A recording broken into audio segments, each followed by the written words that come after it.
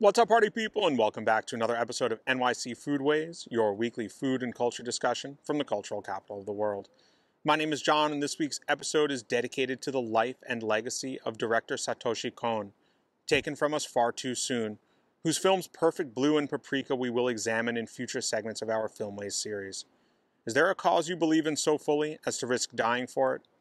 This week on NYC Foodways, we continue our study of the works of George Orwell, turning the page to Homage to Catalonia, his account of time spent in Spain during the Spanish Civil War. This book takes place about 8 years after the events of Down and Out in Paris and London. In the intervening time, Orwell has gotten married and established himself professionally as a teacher and journalist. He traveled to Spain in December 1936 with, in his words, some notion of writing newspaper articles, but I had joined the militia almost immediately because at that time and in that atmosphere, it seemed the only conceivable thing to do. Think about that. One day, you're a white-collar worker paid to write about the lived experience of others, sound familiar? And the next you've taken up arms, ready and willing to die for a cause far from your homeland but near to your heart. In your heart, actually. How natural it all seemed then, Orwell writes, about joining the militia. How remote and improbable now. Revolution, and the war that comes with it, had broken out in Spain in July of 1936 after years of political instability and crisis. A coup attempt by right-wing military leaders against the leftist coalition government, known as a Popular Front, split the country in two, with the insurgent, fascist-led nationalists on one side and the Republicans, everyone else, including an enormous contingent of revolutionaries in Catalonia, on the other. Orwell arrived in Barcelona and saw this. When one came straight from England, the aspect of Barcelona was something startling and overwhelming. It was the first time that I had ever been in a town where the working class was in the saddle. Practically every building of any size had been seized by the workers and was draped with red flags or with the red and black flag of the anarchists. Every wall was scrawled with the hammer and sickle and with the initials of the revolutionary parties. Almost every church had been gutted. Every shop and cafe had an inscription saying that it had been collectivized. And it was the aspect of the crowds that was the queerest thing of all. In outward appearance, it was a town in which the wealthy classes had practically ceased to exist. The Democratic Party could never. He continues, there was much in it that I did not understand. In some ways I did not even like it, but I recognized it immediately as a state of affairs worth fighting for. This is such a compelling statement, as I'm sure I'm not the only one here who craves a state of affairs worth fighting for.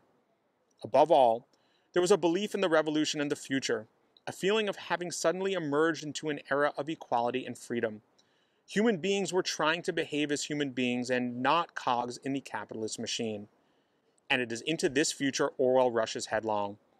Militias such as the one he joined had been raised by the various trade unions and political parties. Each was essentially a political organization, owing allegiance to its party as much as to the central government. Orwell joined the militia of the Workers' Party of Marxist Unification, a small, far-left socialist party.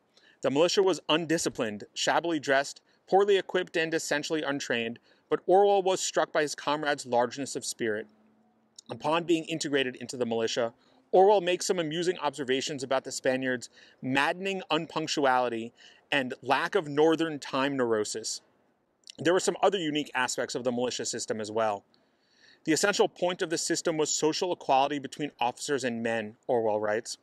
Everyone from general to private drew the same pay, ate the same food, wore the same clothes, and mingled on terms of complete equality. In theory, at any rate, each militia was a democracy and not a hierarchy.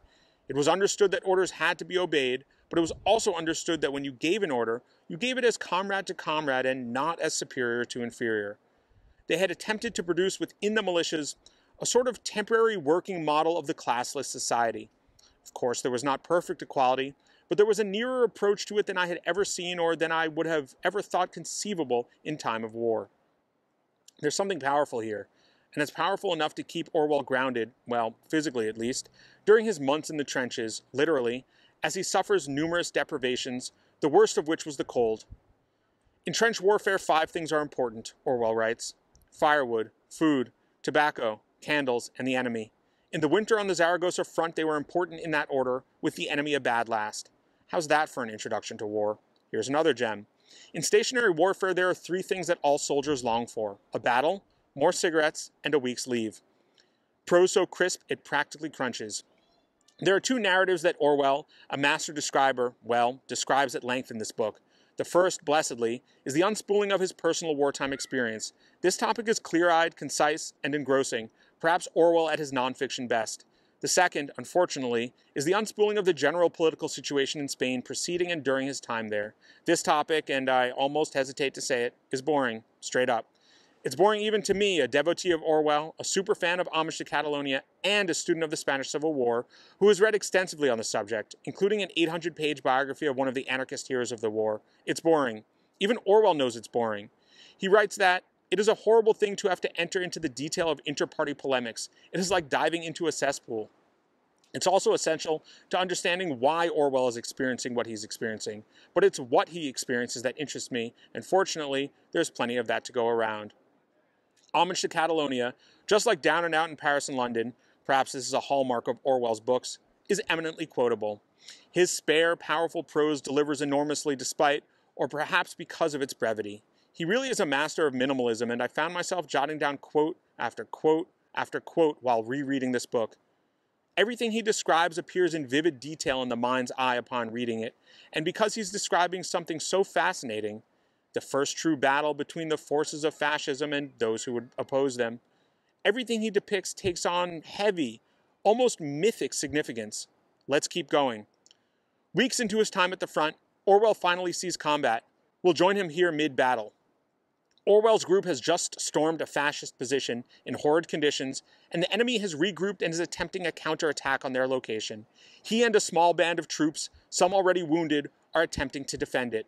The enemy, in much greater numbers, is closing in on them. When the fascists are about 20 yards away and firing upon him, Orwell throws a grenade at them. He writes, "By one of those strokes of luck that happen about once in a year, I had managed to drop the bomb almost exactly where the rifle had flashed. There was the roar of the explosion and then, instantly, a diabolical outcry of screams and groans." Consider that for a moment. Think about the luckiest thing, or what you consider to be the luckiest thing to have happened to you in the past year, and apply that to a literally life or death situation for dozens of people. Such bravery. One of the top officers for Orwell's battalion went missing during the attack, and the commander, a Belgian Jew by the name of Kopp, it should be noted, asked for volunteers to go look for him. Orwell raised his hand to do so, of course. To call Orwell self-effacing and Homage to Catalonia is to call Wu's Wonton King a pretty good restaurant. The man describes an incapacitating injury that required him to convalesce in a hospital and keep his arm in a sling for some time after, simply as a poisoned hand. He describes his life-saving grenade toss as a stroke of luck, and he describes, in detail, what it is like to be shot through the neck by a fascist sniper. I'll let you read that one yourself. It's the best part of the book. So now I'll ask you again, is there a cause you believe in so fully as to risk dying for it? I mean that question seriously, and I hope you take the time to consider it. It's one of the most important questions we can ask ourselves. Unfortunately for Orwell, as his time on the front wears on, the cause he believed in so fully ends up not quite delivering him the struggle he yearned for. When we went on leave, I had been 115 days in the line, Orwell writes, and at that time this period seemed to me to have been one of the most futile of my whole life. I had joined the militia in order to fight against fascism, and as yet I had scarcely fought at all. Had merely existed as a sort of passive object, doing nothing in return for my rations except to suffer from cold and lack of sleep. It wasn't a total loss, though. He continues, many of the normal motives of civilized life, snobbishness, money grubbing, fear of the boss, etc., had simply ceased to exist. Of course, such a state of affairs could not last. It was simply a temporary and local phase in an enormous game that is being played over the whole surface of the earth. But it lasted long enough to have its effect upon anyone who experienced it. One realized afterwards that one had been in contact with something strange and valuable. Many ex-hippies, or those of us that have been involved in real grassroots activism, will speak of the power felt mainly in the heart that striving, really striving, fighting for a more just future can bring to those willing to put themselves on the line for something greater. After months in the trenches, Orwell is granted leave and returns to a changed Barcelona. While there, he dealt with the kind of detail that is always deciding one's destiny. I had to wait while the bootmakers made me a new pair of marching boots. What a line! Internecine political struggles, I'll spare you, led to a few days of bloody street fighting in Barcelona, after which Orwell eventually ships back out to the front. Shortly thereafter, he is shot and is evacuated to the rear, where his wounds are treated, he is declared medically unfit, and he is discharged from militia service, eventually returning to Barcelona yet again. Unbeknownst to him, his political party had been outlawed, and he was now a wanted man. Many of those he fought with in the trenches had been imprisoned, and after an uncomfortable few days dodging the authorities, Orwell and his wife, along with some of their English comrades, managed to escape across the frontier into France. No sooner had they done so did they have a yearning to return. It sounds like lunacy, but the thing that both of us wanted to do was be back in Spain. Both of us wished that we had stayed to be in prison along with the others. I suppose I have failed to convey more than a little of what those months in Spain mean to me. I have recorded some of the outward events, but I cannot record the feeling they have left with me. It is all mixed up with the sights, smells, and sounds that cannot be conveyed in writing. The smell of the trenches, the mountain dawn stretching away into inconceivable distances, the frosty crackle of bullets, the roar and glare of bombs, the clear cold light of the Barcelona mornings, and the stamp of boots in the barrack yard, back in December when people still believed in the revolution. What do you believe in? Is there a cause you believe in so fully as to risk dying for it? Of his time in revolutionary Spain, Orwell writes, "There was no boss class, no menial class, no beggars, no prostitutes, no lawyers, no priests, no bootlicking, no cap touching. I was breathing the air of equality. This was made possible," Orwell posits, "by the kind of effort that could probably only be made by people who were fighting with revolutionary intention, i.e. believed that they were fighting for something better than the status quo." Anyone who considers themselves a romantic will find much romance in these pages, despite the endless descriptions of trench squalor and filth. To live, and perhaps to die for a person, for a group, for a cause greater than oneself, what could be more romantic than that?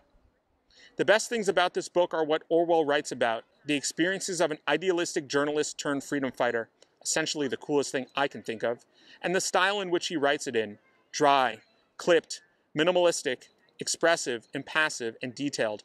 Orwell is a master of form, of feel, of action, of word, of deed, of thought, of spirit, of willpower, of empathy. A man who did what was necessary, observed without judgment, lived to tell the tale, and was unafraid to do so without needing to embellish. Some of us talk about it. Some of us live it.